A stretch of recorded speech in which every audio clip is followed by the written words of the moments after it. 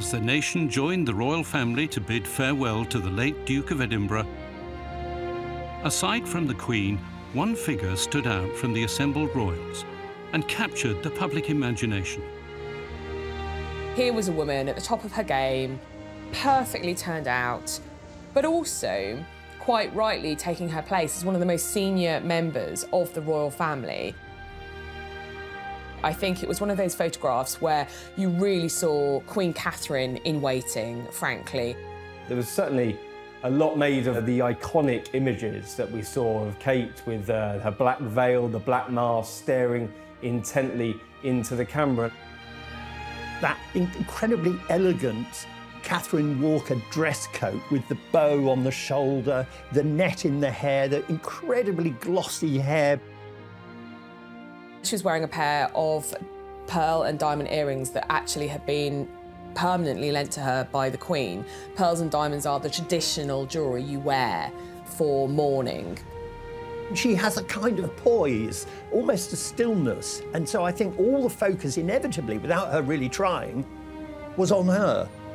She almost looked more regal than the rest of the royal family, and what a paradox that is, given that she wasn't born into it. It wasn't just Kate's appearance that drew attention that day. It was also the supportive role that she seemed to assume.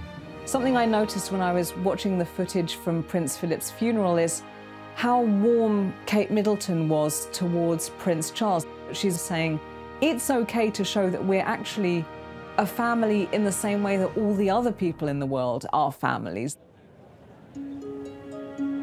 But that wasn't the only example of Kate's quiet diplomacy on the day. In the build-up to Prince Philip's funeral, one issue had threatened to overshadow the whole occasion. Prince Philip's funeral happened at a very strange time in the story of the royal family. So instead of unity, the story has become the two princes, William and Harry, feuding. She made a beeline for Harry, and the two of them are walking out of the chapel. Kate walks quite fast so that they catch up with William, who is ahead of them. Kate herself seems to draw back a little to enable the princes to walk next to each other directly, as if she's saying, look, you guys, you have to put forward a united front. And of course, that was the moment that people had been hoping to see, the two brothers speaking together after what we know has been a really prolonged and significant fallout. I think, look at the Duchess of Cambridge on that day and you think, she's pretty formidable. She's a huge asset. Ladies and gentlemen, Her Royal Highness. Hello. Many royal watchers believe that Catherine's modest but highly effective contribution that day was the pinnacle of her developing maturity as a royal. In a portfolio of skills she has carefully nurtured over the last decade. But Kate hadn't always had it easy.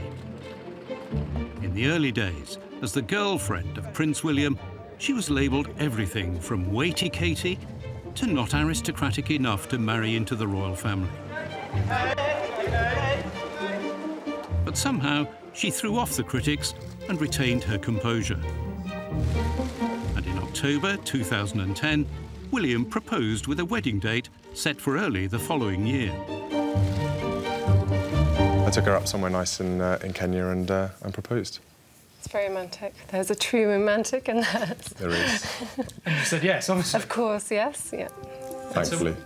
William and the palace seemed to feel that Kate possessed the calm and resolve to withstand the huge pressures of royal life and those of a future queen.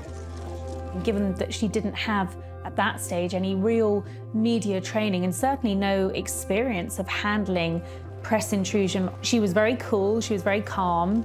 And I think some members of the royal family sort of noted how well she coped with that pressure. This calmness under fire, this ability to be able to preserve the mask, and that is absolutely one of her key qualities that will make her such a good queen.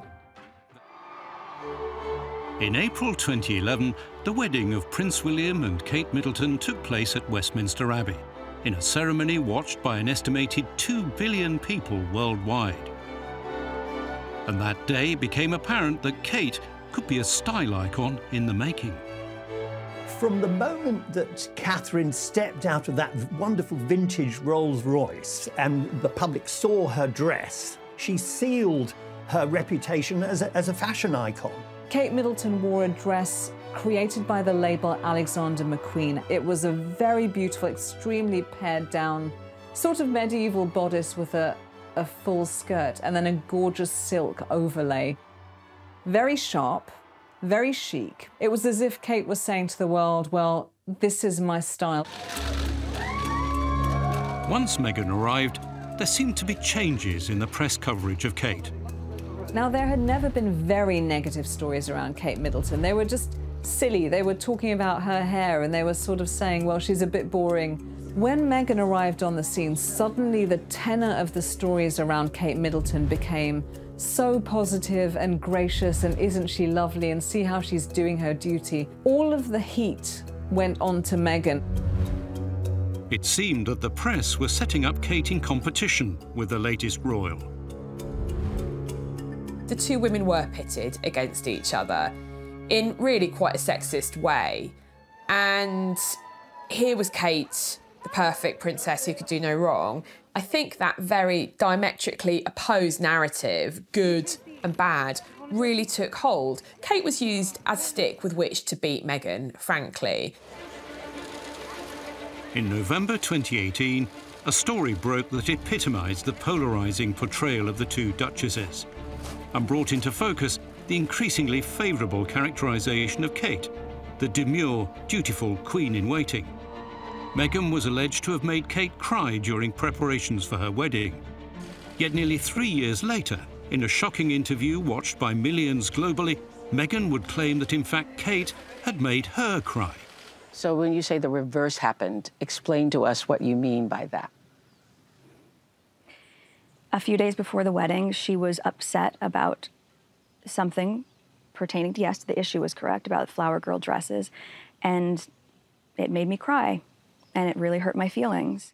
The overall point was, they resolved it. It was just a small conversation and they got over it, and that was that. All sorts of things happen in wedding preparations because emotions are very heightened. The British media and seemingly the British public were only too happy to sympathise with the poor, hard-done-by Kate. They were consciously feeding a narrative whereby Meghan is the mean, foreign Godzilla who doesn't know how to behave, and Kate is the pure, delicate little girl that's easily moved to tears. In 2019, on a highly publicised tour of Pakistan, Kate's calm handling of the press further underlined to the world how she was growing into her role as a queen-in-waiting. I travelled with Kate and William on the RAF Voyager from the UK to Pakistan. William and Kate had us all forward to the front of the plane where they were to chat to us. We're so glad you're here. Thanks so much for coming to Pakistan with us. We're really grateful you're here, covering all our work. Thank you so much. It was a very skillful piece of diplomacy by William and Kate, because you do want the press to be on side, because then they're going to write, frankly, nice things about you. And that's exactly what happened.